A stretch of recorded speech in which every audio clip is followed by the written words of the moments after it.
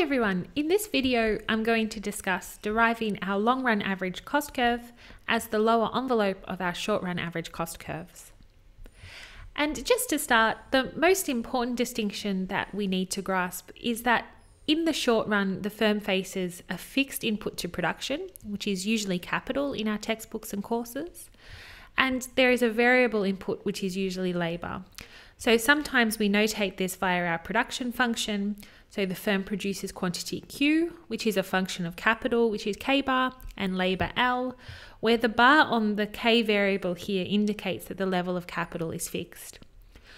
In contrast to the short run, in the long run, there are no fixed inputs to production, so capital is not fixed, and the firm can choose the levels of both capital and labour that they wish, so all of our inputs are variable. So there are other differences between the long and the short run for the firm, but this one here, the idea that capital is fixed in the short run but variable in the long run, is really the important one for understanding the derivation of our long run average cost curve. The other thing that's important to think about is just what our average cost curves are doing. So we have two axes. On the horizontal axis we have quantity, and on the vertical axis we have a measure of average costs. Now, our short run cost curves show the average costs for various quantities when capital is fixed at some amount. So that's what makes them short run cost curves. They correspond to some fixed level of capital. And typically a short run average cost curve will look like this, so it will be U-shaped. The important thing is that any individual short run average cost curve corresponds to some fixed amount of capital. And what we don't usually explicitly say in our courses is this means that depictions of individual short-run average cost curves, like I have here, really just show one of many possible short-run average cost curves. And this is because there are lots of different levels of capital that a firm could hold. To say this another way, you can think about it as, well, there is a theoretical short-run average cost curve associated with every possible level of capital that a firm could have. So if we go to another axis, which is zoomed out for lack of a better word, so that the quantity axis here is long enough to accommodate any possible quantity that a firm could produce, either in the short run or the long run, well, for some particular level of capital, we might get this short run average cost curve here, so SRAC1, but at a different level of capital, if the firm was fixed at that level, we would get a different short run average cost curve, maybe something like SRAC2. So we have different short run average cost curves that corresponds to different levels of capital that the firm could hold. To give some intuition around this, we might think about SRAC1 being associated with perhaps one factory and its associated equipment, and SRAC2 with a different factory, maybe a bigger one, or one with equipment that is more suited to producing larger amounts.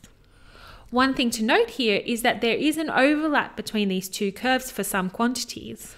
So if the firm was to choose to produce a quantity in this region here that I have in pink, well, they could choose the level of capital associated with SRAC1 or SRAC2, either will suffice.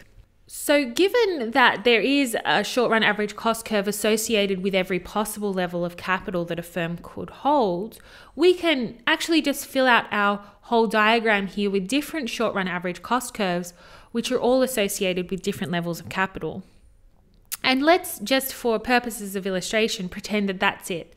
That what I have on the screen here, these 8 short-run average cost curves, represent all of the possible short-run average cost curves for the firm. And these are associated with all the various levels of capital that the firm could hold. And so now that we have all of our short-run average cost curves, we can think about what the firm will do in the long run. And this will tell us about what the long-run average cost curve will look like. And just to recall again, the firm can choose in the long run the amount of capital that they wish. And so let's just take any quantity, let's say Q star here, and we'll ask the question, in the long run, what will the average cost for the firm be if they want to make Q star units of output? And one part of the response to this question is, well, given that the firm can choose the level of capital that they wish, it makes sense that they're going to choose the level of capital that corresponds to the cheapest way of producing Q star units. So if we draw a line up, you can see that as I've drawn it here, in order to produce Q star, the firm has two options. The firm can use the amount of capital that's associated with SRAC4, and the average cost would be, well, AC prime. Or they can use the amount of capital that's associated with SRAC3, and the average cost here will be AC prime prime.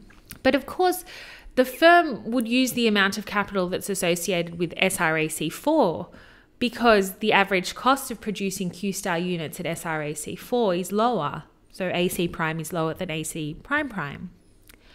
So the average cost of producing Q star units in the long run will be AC prime because that's our cost minimizing choice. And we can think about other quantities as well. So to produce Q star star, for instance, the firm would choose, well, the level of capital that corresponds to SRAC7. To produce Q star star star, the firm would choose the level of capital that corresponds to SRAC2, etc. And what I hope that you can see is that if we think about all of the possible quantities that the firm could produce, in order to find the average cost associated with the production of those quantities and therefore find the long run average cost curve for the firm, we would essentially be tracing out the lowest part of all of the possible short run average cost curves. So something like this that I have in red here. And sometimes you hear people describe the long run average cost curve as the lower envelope of our short run average cost curves. And I hope that you can see why. It's because it kind of hugs our short run average cost curves from the bottom. Now, as I've drawn it here, our long run average cost curve, which is the red line, is kind of wavy. And that's really just because I only drew 8 short run average cost curves. The thought is, though, that if we recognize that the firm can choose really many, many different levels of capital, well, there would be many short-run average cost curves associated with all of those possible levels of capital. So something perhaps like this, and even more really.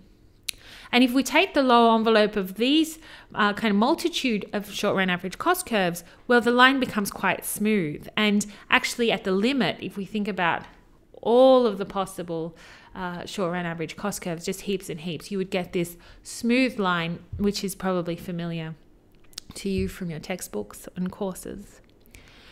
And so that's it. That's really the derivation of our long-run average cost curve as the lower envelope of our short-run average cost curves. In terms of our economic implications, one interesting outcome of this is that the long-run average cost of producing any quantity will never be more expensive than it is in the short run. And this perhaps points to a more general observation that the presence of constraints on the use of inputs will typically leads to higher production costs. So there is another long-run cost curve that students often like to be explained in more detail, and that's the long-run marginal cost curve. So my next video will be on our long-run marginal cost curve, and I'll link to that below when it's ready. I do hope that the video helped. If it did, please like and subscribe. Thanks to my subscribers, especially those who have been suggesting videos. It's really useful for me, and it's just nice to hear from you. So everyone, I hope you have a lovely day or night, and keeping safe.